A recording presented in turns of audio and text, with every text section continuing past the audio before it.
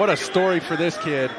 And they're going to use motions and shifts to create leverage for him to get open. Stafford to the sideline. Puka Nacua, thank you to the writers in the NFL as we talk about him. He makes a play and he gets a first down for the Rams. On the outside, they take care of it immediately and give Matthew Stafford a quick, easy answer. And you see Puka Nacua always falling forward, low pad level. 2nd and 1. Stafford over. Nacua on the run. Puka Nacua turns on the afterburners. Touchdown, 70 yards, and the Rams are on top.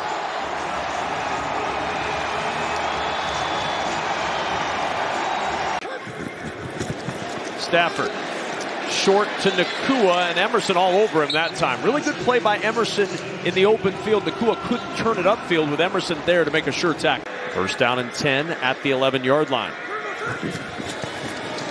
Stafford steps up in the pocket for Puka Nacua, leaping grab across the 30-yard line. And this isn't Stafford's best ball. It's on time, but he missed this throw. Look at the adjustment by Puka.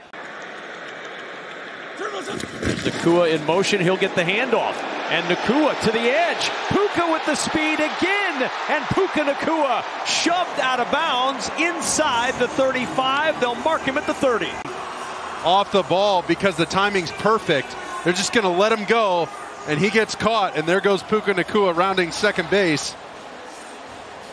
Well done by Stafford. All timing on that fly sweep. 31 yards later, it's a first down.